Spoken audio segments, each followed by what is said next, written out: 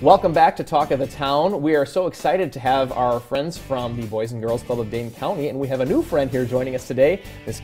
Christianson. Welcome to the program. Thank you. I'm excited. Yeah, we're excited to have you here for the first time. You're here for the first time. First time. So, yeah. So cool. Tell us in what ways you have been involved with the Boys and Girls Club of Dane County. Yeah, I'm relatively new with our direct involvement with the Boys and Girls Club. Other organizations that we've done work with, me and my family, have worked with them, like Access Community Health, United Way, Madison Community Foundation, Downtown Rotary. So we've always kind of known what's going on, but recently we've been totally psyched about what's going on down there. Cool. And what exactly about the Boys and Girls Club got you involved or got you interested in helping out? You know, to be honest with you, the Race to Equity report kind of gave us a, whoa, we got to do something. We got to look into this a little bit further. And then Alex G's Justified Anger group kind of kept us involved. And then it was social media.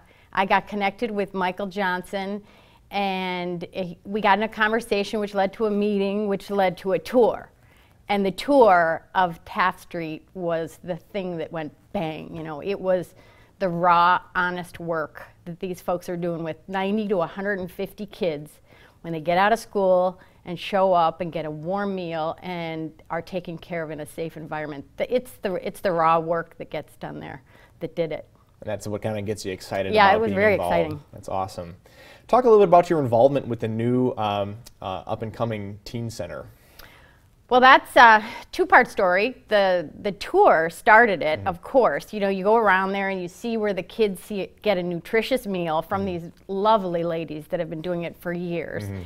And then they disperse and they can go make music, they can dance, tutoring, studying, hanging out, and they can make art. It's just amazing. And during the tour, the staff showed us that the second floor of Taft Street was going to go through renovations because there was an obvious miss. There was, you know, I have 5 kids, and to survive the middle school, high school years is kind of tough.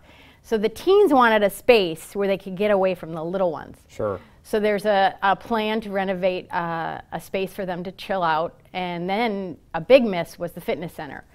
So the other renovation plan is cardio machines, weights, mats for everyone. So then it even expanded to possibly serving seniors. And so every year, my family, the 5 kids and I, and my husband Craig, we decide of a project or a nonprofit, we talk about it, and then we see Christmas morning where we could give, it's small giving, but give to. And so the fitness center is the program that we want to give to for Christmas this year. Very cool. Yeah, so you're very connected here in this community, Boys and Girls Club, and tell us a little bit about what encourages you to stay connected and stay involved. Yeah, very simply, it's my 5 kids that keep me connected. Craig and I made an absolute promise to each other that we would raise 5 kids that give back to the community, that are compassionate, great people, and just model the way so that when they grow up, they do the same thing. So you're encouraging your kids to be involved and give back to the community as well. Absolutely. And how would you encourage others who might be watching right now to get involved specifically with Boys and Girls Club? Well, Boys and Girls Club is just so exciting to me right now, particularly since the results of the Avid Tops report came out, that the kids that the Boys and Girls Club are working with in our schools and at the locations are getting extra tutoring. They're doing well in school, and they are prepared for college. No one can disagree with giving to that. So I encourage everyone to go down there and see what's happening, learn about it. It's measurable, they are accountable, and they're making a big difference. And it's exciting.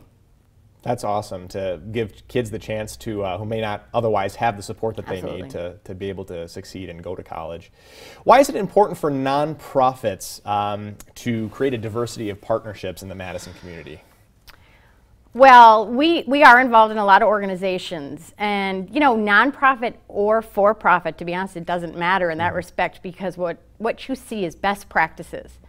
And the more everyone's involved with each other, you get best practices. You learn best practices, they're measurable, And you don't recreate the wheel also.